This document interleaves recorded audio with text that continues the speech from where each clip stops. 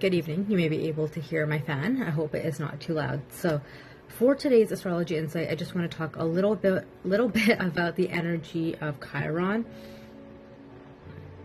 Capricorn, and overall collective energy, and give you a really random visual to sink your teeth into, which sounds weird now that I'm about to give the analogy, but we're just going to dive right in. What I want you to think about is steak.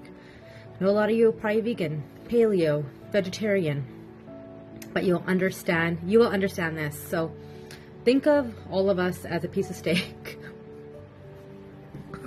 Okay. We all have gone on we have all gone on the grill at a different point of our life. Some of us are still raw, some are rare, some are medium rare, some are well done.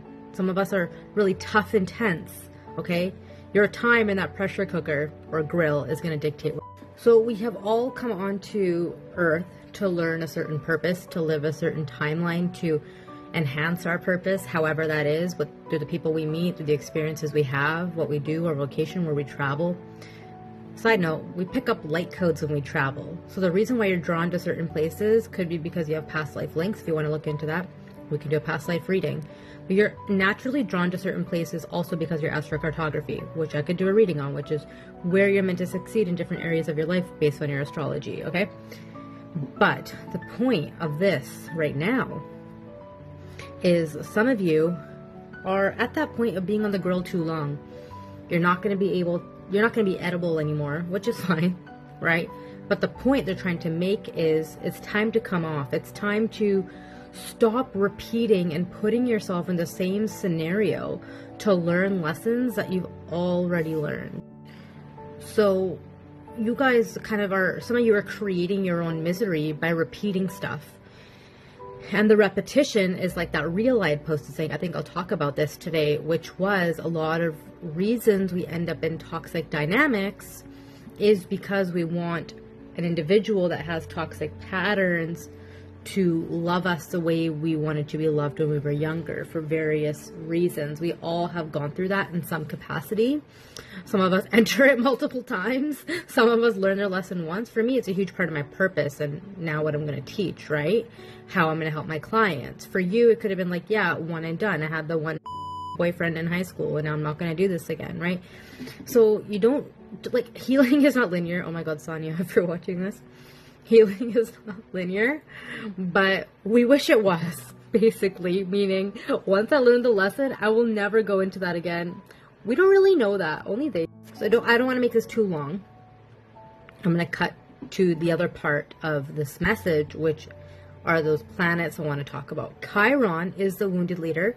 Chiron is in Aries, will be in Aries, has been in Aries. Together, Chiron is in the energy in the zodiac of the Emperor, okay? Emperor is like the divine masculine, is like that really honorable, male, dominant, provider, protector energy.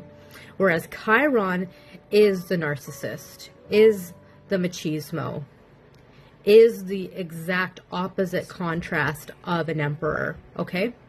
So naturally, you're going to be feeling some polarities in those areas of your life if there is some healing to do there. That could be with toxic family members. That could be in relationships. That could be with work and authority figures. That could be with your own internal hyper-independence.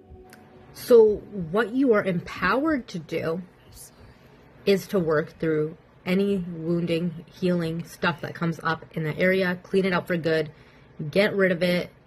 You're burning yourself at this point, staying on the grill, and you become inedible. As in, like, you can't even take your own shit, right? Been there, done that, right? We're done with that timeline. The Capricorn energy of the devil and the tarot, is bringing up the, ooh, I can't heal from this. What if I can't heal from this? What if I lose this? What if I can't do this? What if, there is so much kind of doubt that can linger in that space. And so, as I said, you're going to be very much empowered to do the thing you need to do, which is going to be being a friend to yourself. This full moon in Aquarius we just had that passed was clearing out whatever was not allowing you to be kind to yourself. So if you're being challenged in that area, essentially it is time. It is time to take the step. It is time to make the move.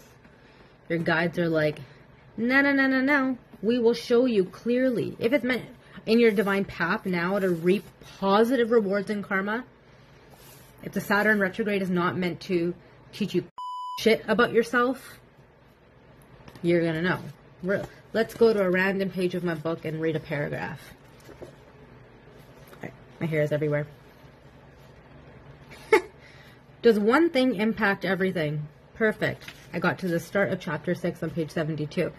You may have noticed that the rest falls like dominoes when one thing happens. There's a chain reaction from something bad to the next thing turning sour too. This is energy transference.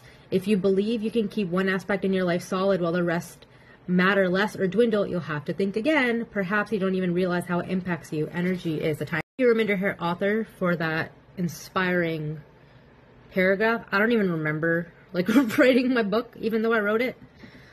It was a huge channeling process. Some channelings have brought some typos, and I might need to edit my book again. So I apologize, but I don't, because I'm very proud of myself.